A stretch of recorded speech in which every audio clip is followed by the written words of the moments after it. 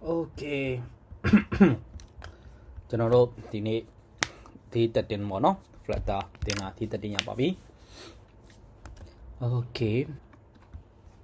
Tật là nó. Bí cái bạc cả nó xong bí qua cái ít thì cho em ý bù xôi lại mà nó. Đừng mua video về. Okay. Thì mà cho nó proper này so cái ít xôi brush. Okay. Thôi cho nó thông về trả lại đó.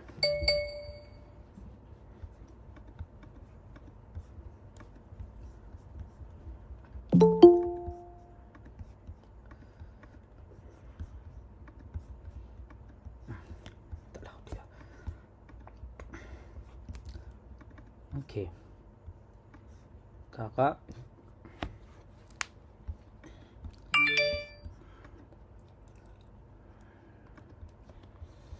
Okay, Flutter pakai dulu.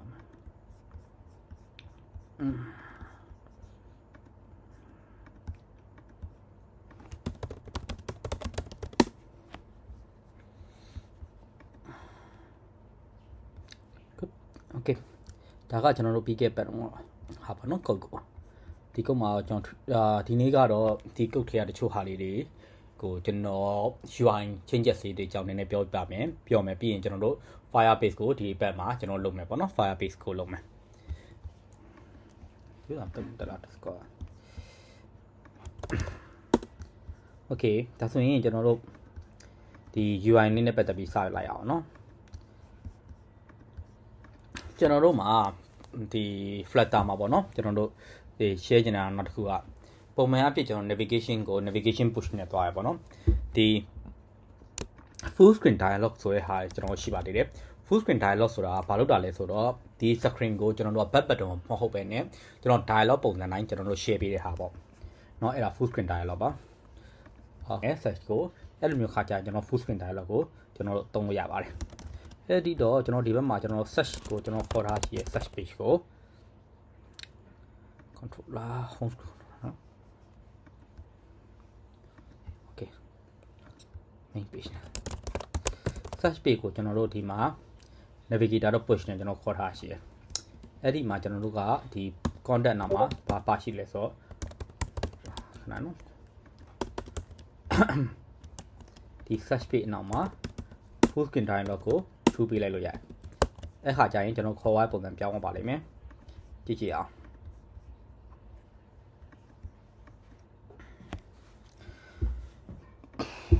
ok chỉ simulator cả hóa chuyện này tí nè cho nó iPhone setting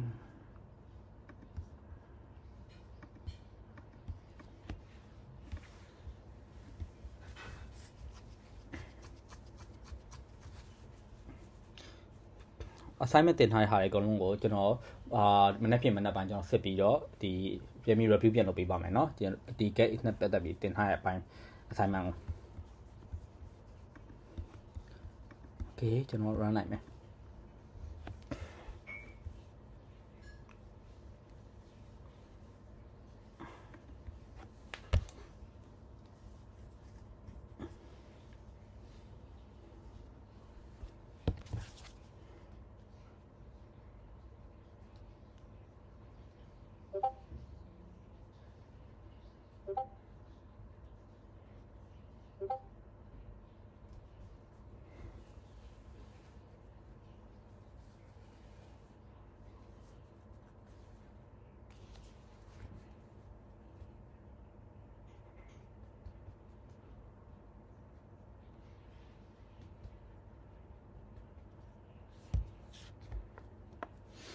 တက်လာတယ်ပါလား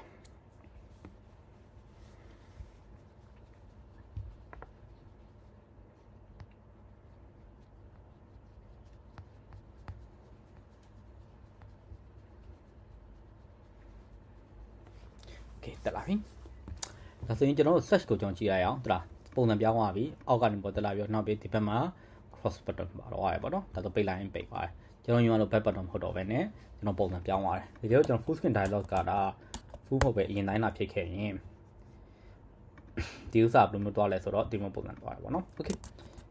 ဒါဆိုရင်ကျွန်တော်တို့ဒီဥစားကျွန်တော် okay အဲ့မှာကျွန်တော်ထပ်ပြီးပြင်မယ်တော့ကျွန်တော်ဒီဘက်ကဒီ cross လုပ်တဲ့ ဟာရောကျွန်တော်မကြိုက်ဘူးမထည့်ချင်ဘူးပေါ့နော်မထည့်ချင်တဲ့အခါကျရင်ကျွန်တော်တို့ကပါရှိတယ်လဲဆိုတော့bleeding ကို true ပြလိုက်တာဖြစ်မှာအဲ့ဒါဆိုရင်ကျွန်တော်ကြည့်လိုက်ရအောင်auto ခဏနော်ကြည့်တော့ဟုတ်တယ် automatically imply leading ကိုကျွန်တော်တို့က false ပေးရမယ် false ပေးလိုက်တယ် false ပေးလိုက်တဲ့အခါကျရင်ကျွန်တော်တို့ဘာဖြစ်သွားလဲဆိုတော့ဒီလို search panel ကအပြည့်ဖြစ်သွားတယ်ဒါပေမဲ့ဘာပြဿနာတက်လဲဆိုတော့ကျွန်တော်တို့မှာပြန်ပြီးတော့ထွက်လို့မရတော့Android မှာဆိုရင်တော့ကျွန်တော်တို့တွေကဒီ cloud ကို back button နှိပ်ပြီးတော့ဒီ Android မှာပါတဲ့ back button ကိုနှိပ်ပြီးထွက်လို့ရပါမယ် iOS မှာထွက်လို့မရတော့ဘူးထွက်လို့မရတဲ့အတွက်ကြောင့်ကျွန်တော်တို့ဒီဥစ္စာကိုပြန်ပြီးတော့ close button တစ်ခုကိုကျွန်တော်ထည့်ရမယ်ပေါ့နော်အဲ့တော့ကျွန်တော် close button ထည့်ဖို့အတွက်ကျွန်တော် action မှာကျွန်တော်တို့ test button ထည့်မယ် on press လိုက်ရင်တော့တစ်ခုခုလုပ်မယ်ပေါ့နော် chain ကိုတော့ test close လို့တောင်းလိုက်မယ် style ကို style color.black ပေါ့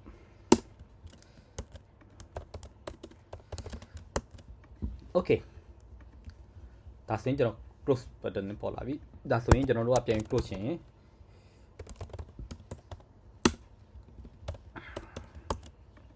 navigator တော့ port ဆိုရင်ကျွန်တော်တို့ကပိတ်သွားမယ်နော်ကျွန်တော်တို့ကဒီမှာကျွန်တော်တို့ကအဲ့ဆိုပိတ်သွားပြီ okay နောက်တစ်ခုကကျွန်တော်တို့သိဖို့လိုတာ focus node ပေါ့နော် focus node ဆိုတာဘာကိုပြောရလဲဆိုတော့ကျွန်တော်တို့ဒီ test box ကို focus ဖြစ်နေလား focus မဖြစ်နေသလားဆိုတဲ့ဟာကိုသိကျင်တဲ့အခါကျရင်ကျွန်တော်တို့က focus node ကိုအသုံးပြုနိုင်တယ်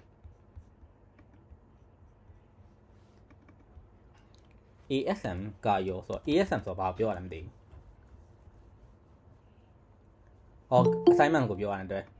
ဟုတ်ကဲ့ကျွန်တော်အရှိရ assignment စီကြည့်တယ်ကျွန်တော်တစ်ချက်ကြည့်ပေးပါမယ်နော်ဟိုကတော့ focus node ဆိုတာဘာကိုပြောရလဲဆိုတော့ကျွန်တော်တို့အဓိကဘာလုပ်ချင်တာလဲဆိုတော့ဒီမှာပေါ့နော်ဒီမှာကျွန်တော်တို့ကရိုက်လိုက်တဲ့အချိန်မှာ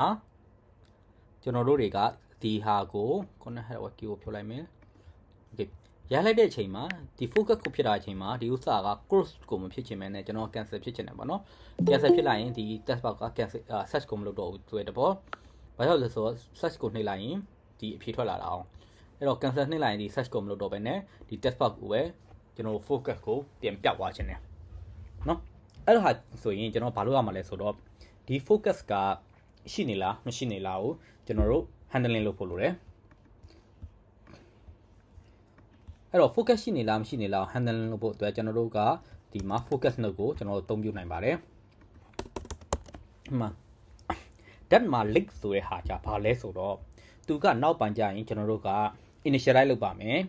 ဒီအချိန်မှာတော့ကျွန်တော် initialize မလုပ်သေးပါဘူးဆိုရတဲ့ပဲဒါနောက်ပြီးသူက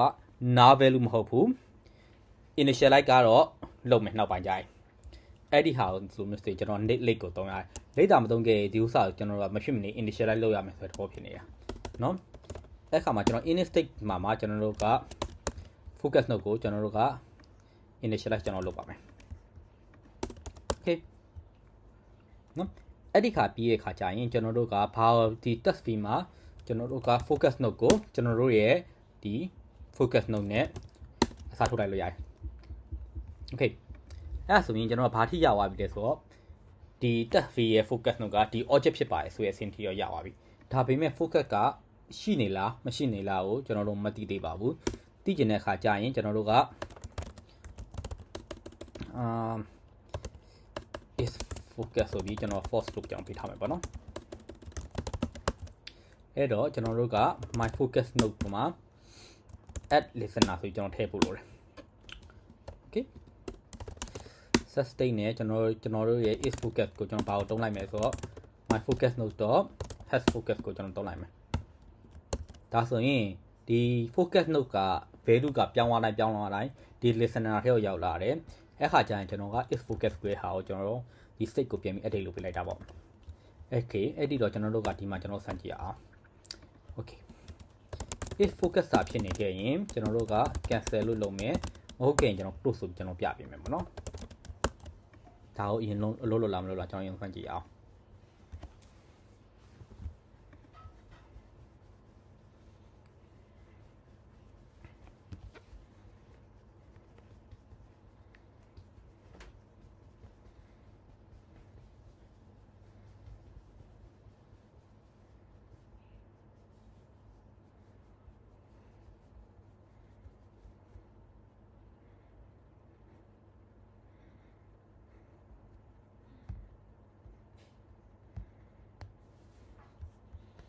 okay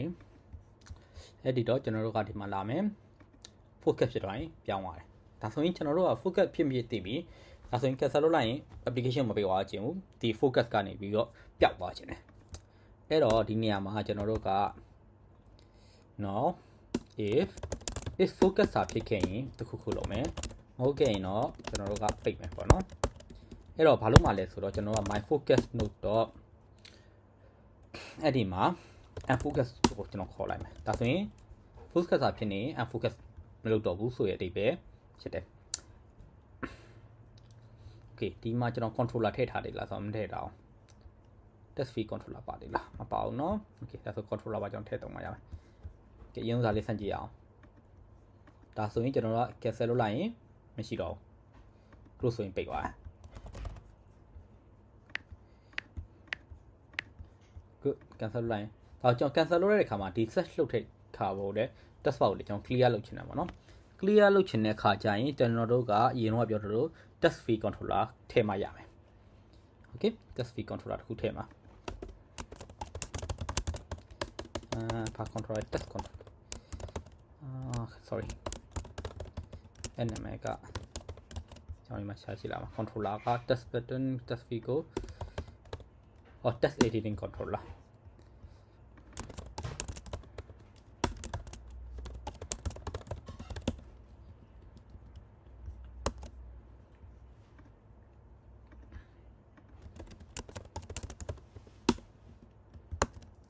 okay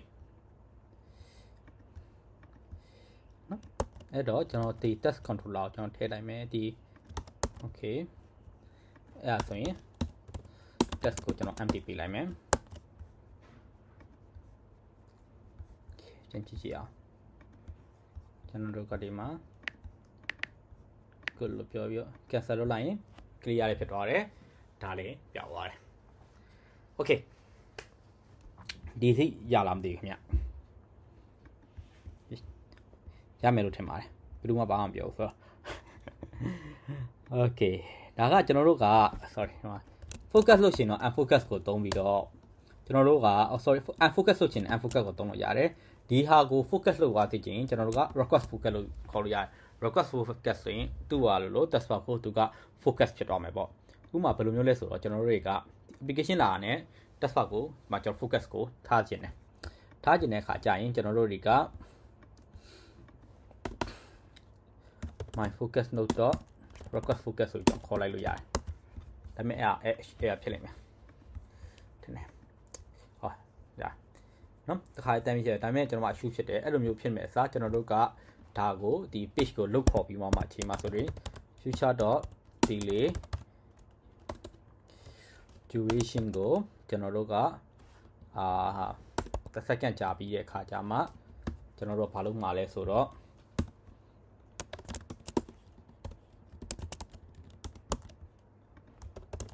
ဒါကဘာလို့တာလဲဆိုတော့ဒီ screen ကိုတက်လာပြီးတစ်စက္ကန့်စောက်လဲတစ်စက္ကန့်စောက်ပြီးတဲ့အခါကျမှဒါကို focus လုပ်လိုက်မယ်ဆိုရဟာပါကျွန်တော် delay လုပ်လိုက်တာပေါ့နော် future.delay ဆိုတာဘာပြောရလဲဆိုတော့ဒီအချိန်ကြာသွားတဲ့အချိန်ကြာမှဒီအလုပ်တွေလုပ်မယ်ဆိုတဲ့အဓိပ္ပာယ်ပါ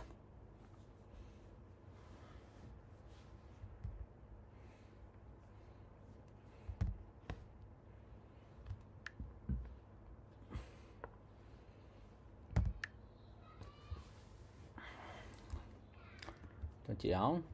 တစ်စက္ကန့်ကြာအောင်မှ focus ဖြစ်သွားတယ်ကျွန်တော်တို့ကတစ်စက္ကန့်မှမဟုတ်မကြာချင်းစက္ကန့်1လောက်ဆိုရင်900 milli second ကြည့်လို့ရတယ်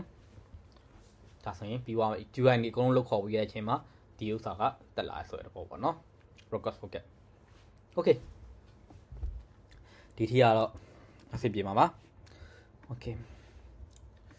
ကျွန်တော်တို့ကပုံမှန် push လို့နေဒီမျိုးသွားရပါတော့ဒီလိုပုံစံသွားတယ်ပေါ့အဲ့လိုပုံစံမဟုတ်ပဲနဲ့တခြားပုံစံတော့သွားလို့မရဘူးလားဆိုတော့ဖြေကောင်းမိမှာပေါ့နော်ကျွန်တော်တို့သွားလို့ရတယ်ဘယ်လိုမျိုးသွားလို့ရလဲဆိုတော့ကျွန်တော်တို့ဒီဘက်မှာကျွန်တော်တို့ဟို get off နဲ့တော့မရတော့ပြရပါတယ်ဒီ team မှာကျွန်တော် component ရဲ့ movie list မှာ get.to နဲ့ကျွန်တော်သွားထားတယ်အဲ့ဒီအစားကျွန်တော်တို့တွေက ဘာနဲ့တွားခြင်းလဲဆိုတော့ခါနဲ့ navigation navigator navigator.push contents မှာကျွန်တော်အဓိကပြောချင်တာဒီမှာ page transition ဆိုတာရှိပါတယ်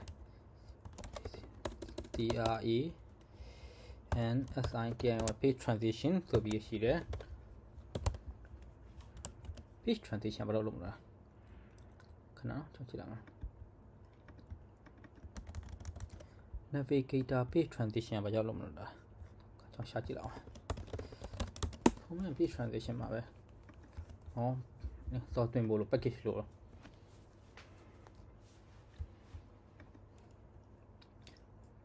哇，假呢？啊，假呢，我看见了，VPN 先切样了。OK。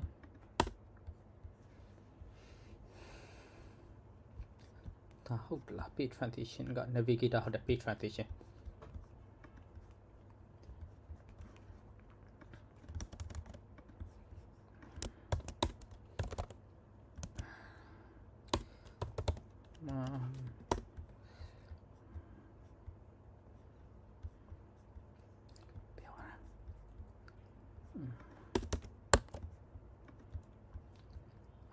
ကျွန်တော်တို့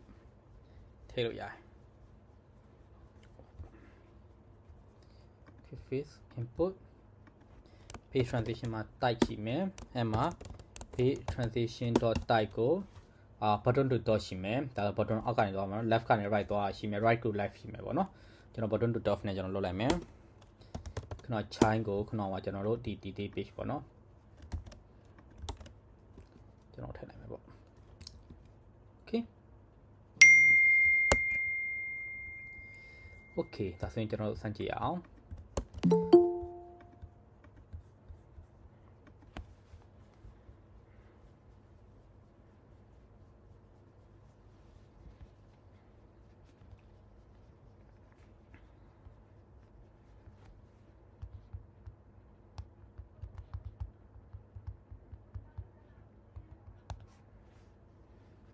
တက်လာပြီလားမတက်လာလေအ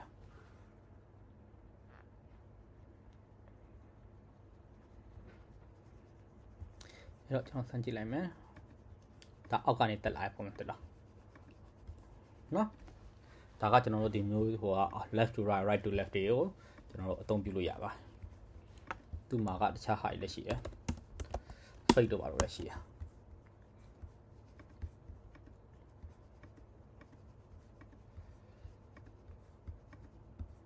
မ fade ဆိုရင်တော့ fade ဖြစ်ပြီးပေါ်လာပေါ့ okay ဒါကရှိကြောင်းတစ်ချက်ပြောပြလား okay ဒါပြန်ပြောလိုက်မယ် okay ဒါကတော့ကျွန်တော်တို့ဒီနည်းနည်းကြံခဲ့တဲ့အပိုင်းတွေပေါ့နော် okay နောက်တစ်ခုကြံခဲ့တာကကျွန်တော်တို့ဒီဘက်မှာကျွန်တော်တို့ initial search page မှာပေါ့နော်ကျွန်တော်တို့ကဒီ dispose ဆိုတာရှိဒါကဘာလို့တာလဲဆိုတော့ကျွန်တော်တို့က application ကမသုံးတော့ဘူးဆိုရင်ဒီဟာတွေကိုကျွန်တော်တို့ပြန်ပြီး clear ပြန်လုပ်ဖြစ်တဲ့ဟာပေါ့နော်အဲ့လိုမျိုးဟာတွေကိုsorry ဒါကဒီမှာပါရေးထားတယ် focus မှာတယ်dispose ဆိုပြီးပြန်ခေါ်ပေးရတယ်မခေါ်ဘူးဆိုရင်တခါလေကြာရင်သူတို့တွေက memory ပေါ်မှာနေရာယူတဲ့ဟာတွေဖြစ်နိုင်တယ်ပေါ့နော်ဒီဟာတွေက memory ပေါ်မှာရှိနေတဲ့အခါကြာရင်ကျွန်တော်တို့က memory leak တွေဖြစ်နိုင်တယ်အဲ့ခါကြာအဲ့လိုမျိုးမဖြစ်အောင်ကျွန်တော်တို့ဖြစ်နိုင်ရင်ကျွန်တော်တို့ဒီပုံမှာကြီးညာထားတဲ့object တွေတို့ဘာလို့တွေအကုန်လုံးကိုပြန်ပြီး clear ပြန်လုပ်ပေးရတာပေါ့နော် okay ပါဒါကတော့ကျွန်တော်ပြောဖို့ကြံနေတဲ့အပိုင်းလေးတွေပေါ့နော် okay ဒါဆိုကျွန်တော်တို့ဟိုသွားလို့ရပြီ Firebase ကိုသွားလို့ရပြီဒီအထိကျွန်တော်တို့မေးစရာရှိပြီတိလားတခြားမေးစရာရှိရင်မေးခွင့်ရှိရင်မေးပါ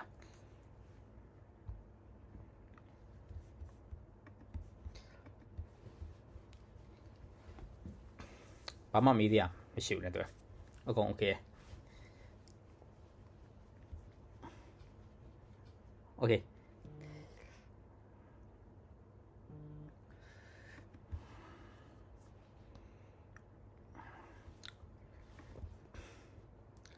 okay ဒါဆိုရင်ကျွန်တော်တို့ကပြီးသွားရင်ကျွန်တော် Firebase ကိုသွားမှာပေါ့နော်ကျွန်တော်တို့ developer တိုင်းက mobile application developer တိုင်းပေါ့နော်ဒီပါကတော့ ကျွန်တော်တို့တွေဘာသုံးလဲဆိုတော့ Firebase ကိုသုံးကြတယ် Firebase ကိုကျွန်တော်တို့ကဘာကြောင့်သုံးတာလဲဆိုတော့ဒီက push notification တွေကျွန်တော်သုံးတယ် analytics တွေသုံးတယ် analytics ဆိုတာကactive user ဘယ်နှယောက်ရှိလဲဒီနေ့ user ဘယ်နှယောက်ဝင်လဲဘယ်နိုင်ငံကလူသုံးများတယ်ဘယ်အချိန်ကလူသုံးများလဲစတဲ့ information data တွေယောက်ျားလေးကပို့သုံးတာမိန်းကလေးကပို့သုံးတာစတဲ့ information data တွေတဲ့ကျွန်တော် Firebase ကိုသုံးတယ်နောက်တစ်ချက်ကကျွန်တော် crash report တွေပေါ့နော်ကျွန်တော် critical ဒီ application က crash ဖြစ်သွားပြီဘယ်နားမှာ crash ဖြစ်သွားလဲပေါ့နော်အဲ့ဒါကိုကျွန်တော်ပုံမှန်အဖြစ်ကတော့သူက native မှာဆိုရင်တော့ Android နဲ့ iOS မှာ native ရှိရပေါ့နော် Flutter မှာလည်းအခုနောက်ပိုင်းပါလာပြီလို့ထင်တယ်ကျွန်တော်တော့ Flutter တော့မဆန်းဘူးနောက်ပြီး Firebase ဆိုတာကြတော့ကျွန်တော် database ပေါ့နော် database ဆိုတာကကျွန်တော်တို့ကိုယ်တိုင်ဒီ database ကို database တွေ API တွေမရေးနိုင်ဘူး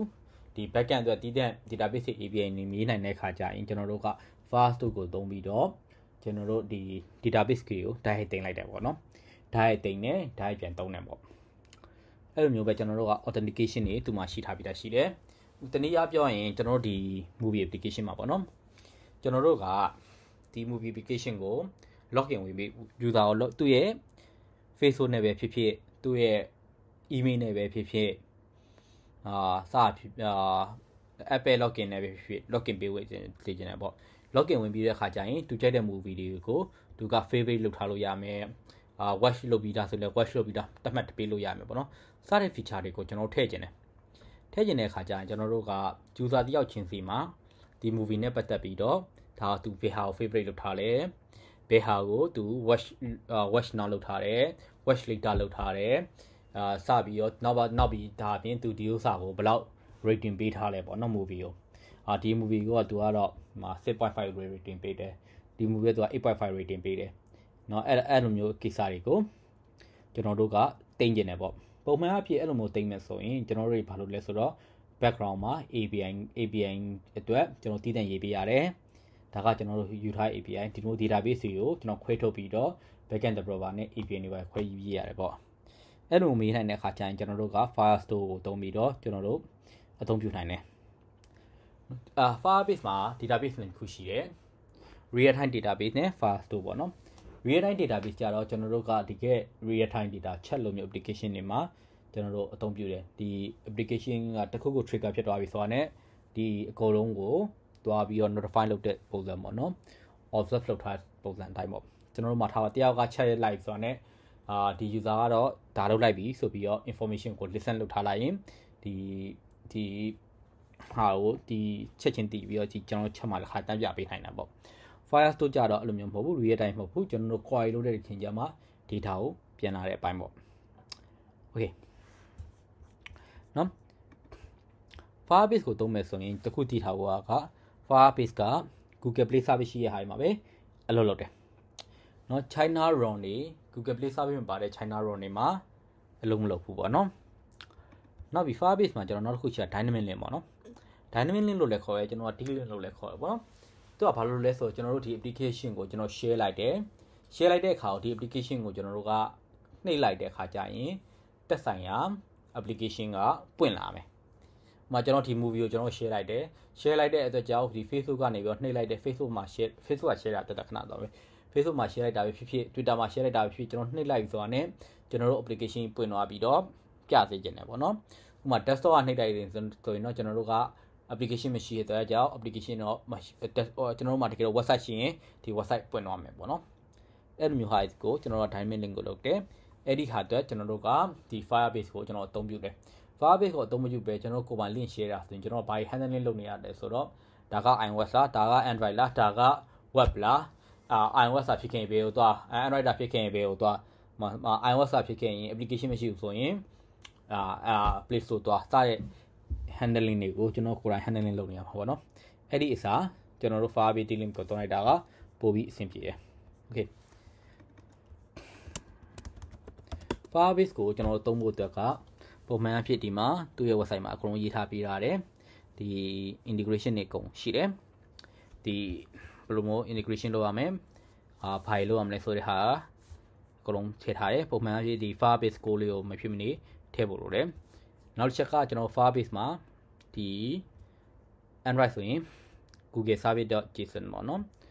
iOS ဆိုရင် Google Service info playlist ကိုကျွန်တော်ထည့်ပေးမှရတယ်ထည့်ပေးမှဒါဒီဟာကသူကအလုပ်လုံးမှာမထည့်ပေးရင်တော့ဒါကအလုံးလုံးမှာမဟုတ်ဘူးပေါ့နော် Okay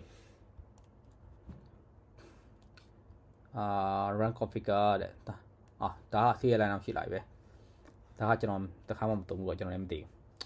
Okay ဒါဆိုရင်ကျွန်တော်တို့menu installation နဲ့တွားအောင် CLI ကကျွန်တော်မသုံးဘူးအခုမှပေါ်လာတဲ့ဟာပေါ့နော်တခါတည်းသူကဘာလုပ်ပေးလဲဆိုတော့ plugin analysis ကို question က indicate appearance different Okay ကျွန်တော်အခုတော့ menu နဲ့ပဲကျွန်တော်တွားလိုက်အောင်နော် Firebase ကိုကျွန်တော်တို့ဆိုမှာပထမဆုံးအများကြီး set တွေကလောက်ရမယ် Okay အရင်ဆုံးကျွန်တော်တို့ project ကိုစပြီးတော့fan လေးလုပ်တယ်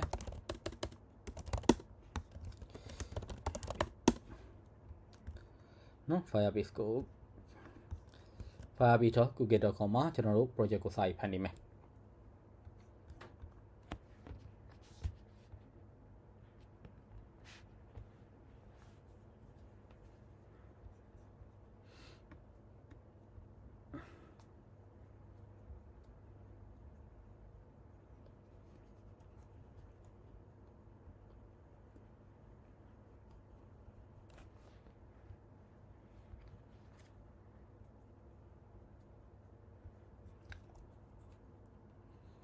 Okay အဲ့ဒါ project ကျွန်တော်တို့ပထမဆုံး movie list လို့ပဲကျွန်တော်ပေးထားလိုက်မယ်နော် movie list လို့ကျွန်တော်ပေးထားလိုက်မယ် Google Analytics ကို on ထားမယ်ရတယ် continue ဘယ်အကောင့်မှာကျွန်တော်သုံးမလဲကျွန်တော် personal account နဲ့ကျွန်တော်သုံးနိုင်မယ် create project ကျွန်တော်လုပ်လိုက်တယ်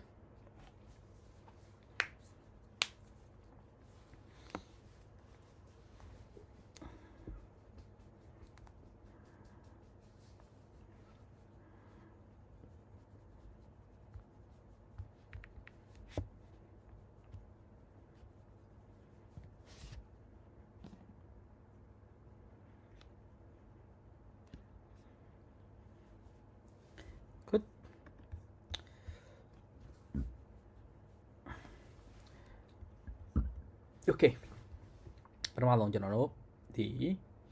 ကျွန်တော်က iOS ဆို iOS ကိုကျွန်တော်ရင်စလိုက်မယ် register the app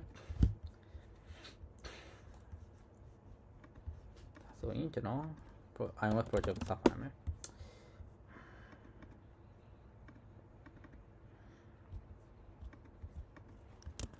ဒါက package name ရှိလားမသိ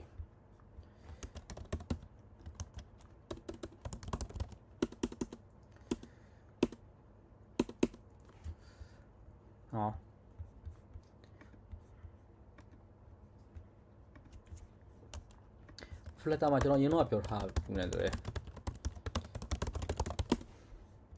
ကျွန်တော်တို့ကဒီ Flutter ကိုစပြီဆိုရင်ကျွန်တော် package name ကိုမဖြစ်မနေပေးပြီးတော့ create လုပ်တာကောင်းတယ်ပေါ့နော် default ပါလာတဲ့ package name ကပုံမှန်အားဖြင့်သူတို့ com.asm.something ဖြစ်တဲ့တက်တယ်ကျွန်တော်ပြပါတော့မှာ fluttercreate.org ဆိုပြီးတော့ဒီလိုမျိုးပုံစံပေါ့နော် com.conquest.com စားတဲ့ package name ကိုပေးထားရမယ်အဲ့စင်တာဆိုရင်ဘယ်လိုဖြစ်တော့လဲဆိုတော့ com.asm.newproject ဆိုပြီးဖြစ်တော့မှာပေါ့နော်ကျွန်တော်ဒီ project မှာကျွန်တော် package name မပေးခဲ့ဘူးနဲ့တူတယ်เนาะအဲ့တော့ဘယ်လိုဖြစ်နေဆိုတော့ com.asm ဆိုရဟာပဲဖြစ်နေပါတော့ဒီလို com.conquest ကိုကျွန်တော်ပေးခဲ့ရင်ဒီ package name ဖြစ်နေမှာပေါ့ဒါဆိုရင်ကျွန်တော်ဒီ move package name ဒီ com.asm ပဲဖြစ်နေတာပေါ့ဒီ package name ကိုပြန်ပြောင်းတဲ့အခါကျရင်လုပ်ရတဲ့လုပ်တွေကအရင်များတယ် iOS ကဘာမှမများဘူးဒီမှာလေးပြောင်းလိုက်ရင်ပြီးသွားပြီ Android မှာက manual အဆင့်တွေလိုက်ပြောင်းရတဲ့အဆင့်တွေရှိတယ်တကယ်လို့ package name တာမှာပေးခဲ့ရင်ကျွန်တော်တို့တွေက manifest မှာဝင်ပြင်ရတယ်B.card ထဲမှာဝင်ပြင်ရတယ်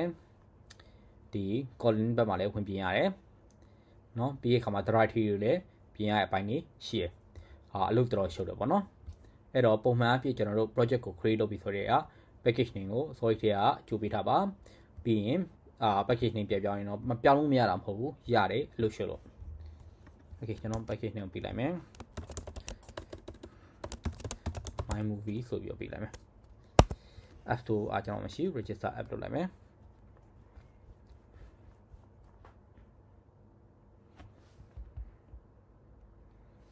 ဒါဆိုရင်ဒီဘက်ကနေကျွန်တော် file ရလာပြီ okay ဒီ file ကိုကျွန်တော်တို့တွေသူပြောသလိုမျိုးကျွန်တော်တို့ project ထဲမှာကျွန်တော်ထည့်ဖို့လုပ်တယ်နော် copy item if นี่ကိုကျွန်တော် on ပြီးထည့်လိုက်တယ်ဒါဆိုရင်ဒီ project file ရောက်သွားပြီဒါကတော့သူ Firebase SDK ကိုဒီလိုမျိုးထည့်ခိုင်းတယ်ကျွန်တော်တို့ကတော့ Firebase ကိုအဲ့လိုမျိုးမထည့်ဘူးပေါ့နော်။ဘာကြောင့်လဲဆိုတော့ကျွန်တော်တို့က Flutter project ဖြစ်နေတဲ့အတွက်ကြောင့် Firebase ကိုကျွန်တော်တို့ကတခါတည်းဒီမှာ installation တစ်ခါတန်းသွင်းလိုက်လို့ရတယ်။ပြပါလေဆိုတော့ Flutter ဒီမှာ Firebase ကိုပေါ့နော်။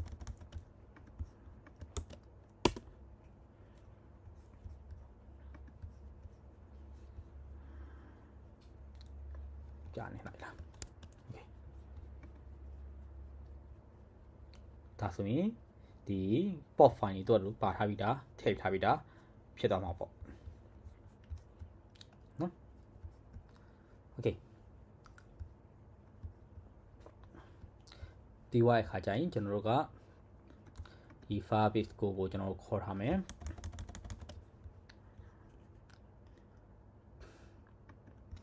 main dot ပြီးသွားရင်ကျွန်တော်တို့တွေဒီ main ခေါ်တဲ့ချိန်မှာဘယ်ဟာခေါ်ရမလဲဆိုတော့ initialize လုပ်ပေးရမယ်ပေါ့နော်ဒီဟာကိုကျွန်တော်ထည့်ရမယ် run မလုပ်ခင်မှာဒီမှာ await ပါလာတယ် await ပါလာဖြစ်တဲ့အတွက်ကြောင့်ကျွန်တော်တို့ဒါကို async ပြောင်းအောင်မယ် default Firebase option နဲ့ဒါ option က default Firebase option ပါရှိမရှိဘူးFirebase option ဆိုပြီးသူထည့်ထားတာ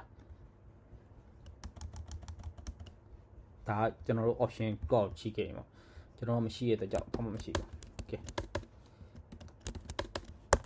ဒါဆိုရင် application စာ run ဆိုတာနဲ့ Firebase ကိုကျွန်တော် generate လုပ်သွားပြီပေါ့နော်အဲ့တော့ပထမဆုံးဒီတစ်ချက်ထည့်ရမယ်ဒီ code လေးပဲထည့်ရမှာဒါဆိုရင်ကျွန်တော်တို့က Firebase ကိုအကျန်းအဖြစ်ထည့်သွင်းပြီးသွားပြီပေါ့နော်ဒါဒီ code တွေကျွန်တော်ထည့်ထားပြီးသွားပြီနော်โอเคဒါကိုကျွန်တော်ပြလိုက်တော့မလို့ iOS ကတော့ထည့်ရတာလွယ်ပါတယ်ဘာမှထွေထူးထူးမပါဘူးကျွန်တော်တို့ဒီလိုမျိုးလေးထည့်လိုက်တာ ਨੇ ဒီ Firebase ကပြီးသွားပြီပေါ့နော် analytics အဆင်ပြေသွားပြီဒါပေမဲ့ push notification တို့တခြားဟာတွေတော့မပြီးသေးဘူးဒါကျွန်တော်တို့ Android ထည့်ဖို့ကြံနေတယ်ခဏအောင်စောင့်ပြီးကျွန်တော်တို့ဒီ Firebase ကိုပြန်ပူးဆွဲနေကြတာ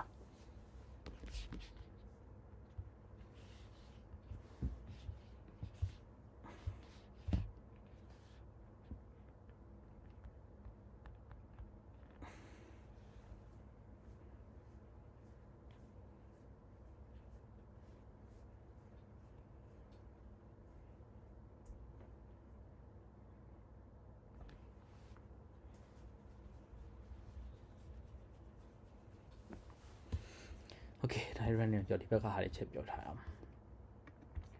Firebase မှာကျွန်တော်တို့ကထည့်ဖို့ဟာတွေအများကြီးရှိတယ်ကျွန်တော်တို့မဖြစ်မနေကကျွန်တော်တို့ဒီ analytics ကိုကျွန်တော်ထည့်တယ်ပုံမှန်အဖြစ် Firebase ကိုထည့်လိုက်ပြီးရတဲ့ခါကျရင်ကျွန်တော် Firebase analytics ကိုထည့်လိုက်ရပြီဒါဆိုရင်ကျွန်တော် Firebase analytics instance ကိုခေါ်ပေးလိုက်အောင်ပေါ့နော်ဒီမှာရေးထားပုံရဆိုရင်ဘာမှထွေထူးကျွန်တော်တို့ပြင်စရာမလိုဘူးပေါ့နော်ကျွန်တော်ပုံမှန်အဖြစ်ဒီ analytics ကဘာလို့ရလဲဆိုတော့ကျွန်တော်တို့ဒီ event တွေလို့လည်းကျွန်တော်တို့ပို့လို့ရတယ်ဥပမာထားပါတော့ကျွန်တော်တို့ကဒီ movie ကိုဒီ home screen ကနေ click လုပ်လို့ဘယ်နှယောက်ရှိသလဲလို့နောက်ပြီး search ကို search မှာဒီ keyword နဲ့ရှာလို့ဘယ်နှယောက်ရှိသလဲလို့စတဲ့ဟာတွေအကုန်လုံးကိုကျွန်တော်တို့ကဒီ log တွေကိုဖမ်းကျင်တယ်ပေါ့နော်အဲ့ခါကျရင်ကျွန်တော် log event တွေနဲ့ကျွန်တော်ပို့ပြီးလို့ရတယ်เนาะ custom event ခုနက log event တွေရှိတယ် custom event တွေရှိတယ်ဒါကကျွန်တော်လုပ်လို့ရဟာတွေကအများကြီးပါပြီးရခါမှာဒါခုနကကျွန်တော်ပြော authentication ပေါ့ဒါ authentication တွေပါရင်တော့ကျွန်တော် analytics ကပဲကျွန်တော်ရုံဆောင်မယ်ပြီးရင်ကျွန်တော်တို့ဘာထည့်မလဲဆိုတော့ကျွန်တော်တို့ Android ကိုကျွန်တော်ထည့်ပါမယ်ဆိုတော့ကျွန်တော် Android က package တူပဲ com.azama.movie နဲ့ပဲတွေ့တယ်ဒီကြောင်ပြန်ကြည့်လာမှာ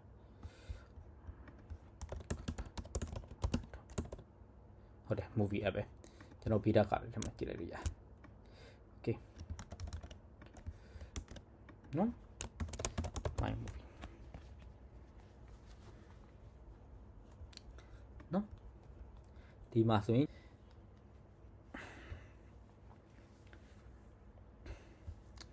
ဒါပြီးမှကျွန်တော်ပြန်ထည့်လို့ရတယ် Okay ကျွန်တော်ဒီ file ကိုကျွန်တော် down ချမယ်ခုနက Google Service JSON ကိုကျွန်တော် down ချဖို့လိုတယ်ပြီးသွားရင်ကျွန်တော် Android project နဲ့ Studio open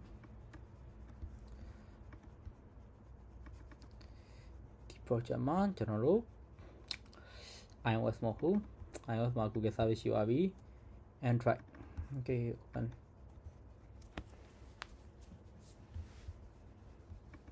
ဝါကြာဟေးပေါ့က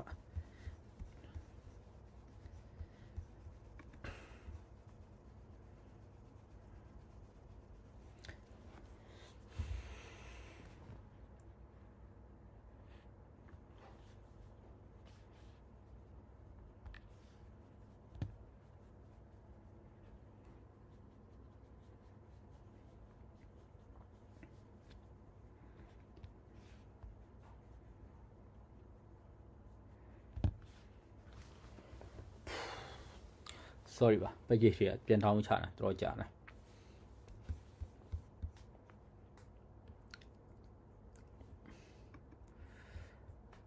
ဝါကြာဟေး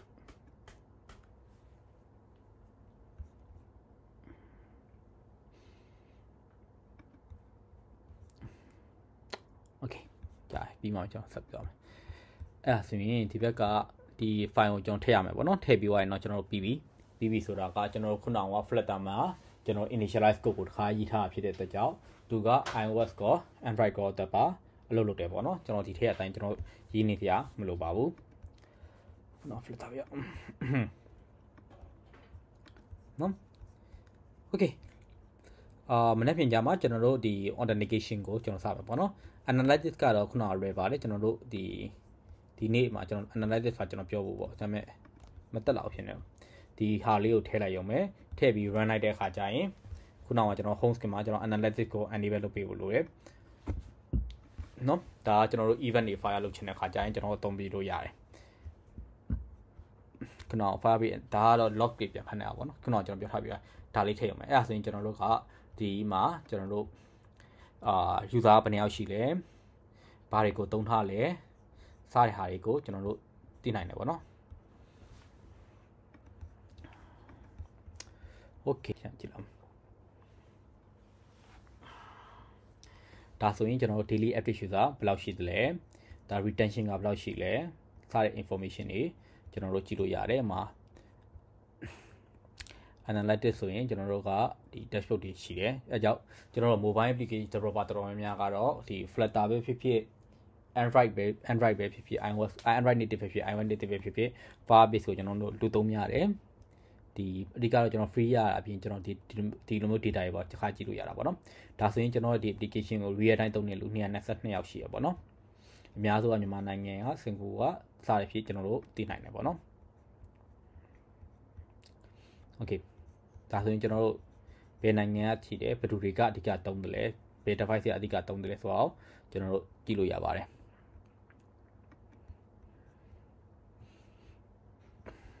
ဒါကတော့ကျွန်တော်တို့ real time သုံးနေတဲ့နိုင်ငံတွေပေါ့နော်ဘယ်နိုင်ငံတွေက real time သုံးနေတာလဲဆိုတော့ကျွန်တော်ကြည့်လို့ရတယ်ဒီ characteristic ကတော့ကျွန်တော် application သုံးနေတဲ့ crash တွေကဘယ်လိုဖြစ်သွားလဲဒီ crash တွေကဘယ်ကလာလဲဆိုတဲ့ဟာကို characteristic မှာကျွန်တော်ကြည့်လို့ရပါတယ်ဒါပေမဲ့အဲ့ဒါလဲခုနကလိုကျွန်တော် set တွေကျွန်တော်လုပ်ပေးဖို့လိုတယ် Firebase မှာနောက်တစ်ခုပါတာကကျွန်တော် authentication ပေါ့နော်ကျွန်တော်တို့ဒီ login နဲ့ဝင်မဲ့ကိစ္စတွေကိုကျွန်တော်တို့ server site ကမရေးနိုင်ဘူးဆိုရင်ဒီ Firebase ရဲ့ authentication ကိုသုံးပြီးကျွန်တော်တို့ရေးလို့ရတယ်ဒါပြီးရင် Firestore database real time database ဒါရကျွန်တော်ဒီထက်မှမသုံးထားတော့ပြတော့မရအောင်နောက်တစ်ခါကကျွန်တော်တို့ဒီမှာဒီ cloud messaging ဆိုတာကတော့ကျွန်တော် push notification လို့ပါပဲpush notification ပေါ့နော်ကျွန်တော်တို့က push notification လုပ်မယ်ဆိုရင်ကိုယ့်ဟာကိုယ် server မှာ backend မှာ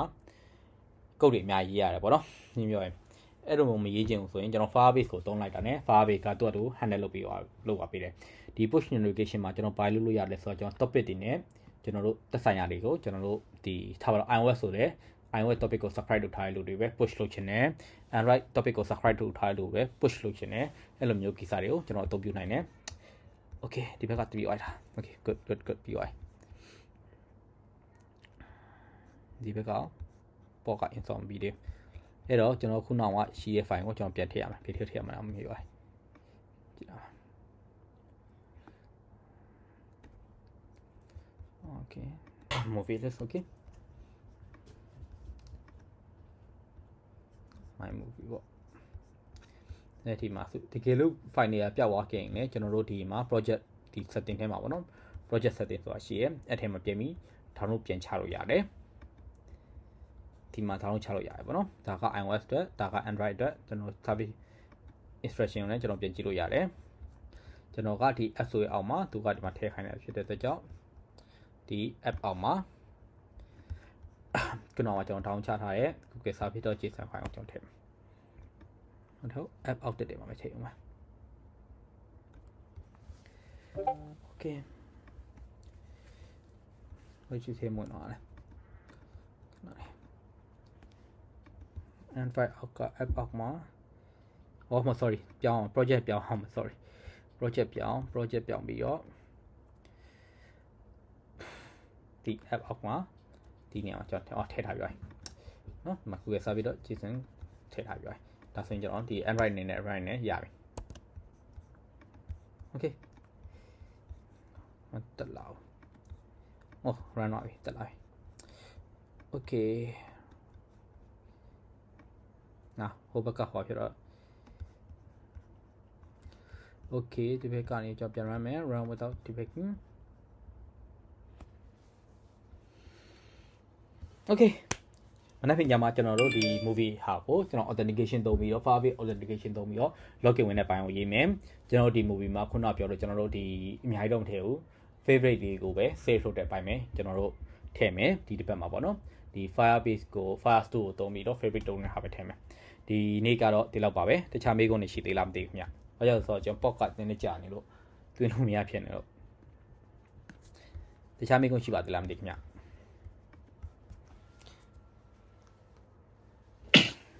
မရှိတော့ပါဗျာ record video လေးပဲတင်ပါဗျာ ဟုတ်ကဲ့ကျွန်တော်ဒီနေ့ record လုပ်ထားရရတယ်เนาะကျွန်တော်တင်ပေးပါမယ်။ Okay ဗျာဒါဆိုအကုန်လုံးကျေးဇူးပါเนาะ ဟုတ်ကဲ့ကျေးဇူးတင်ပါတယ်ဆရာ ဟုတ်ကဲ့ဗျာ ကျေးဇူးပါဆရာ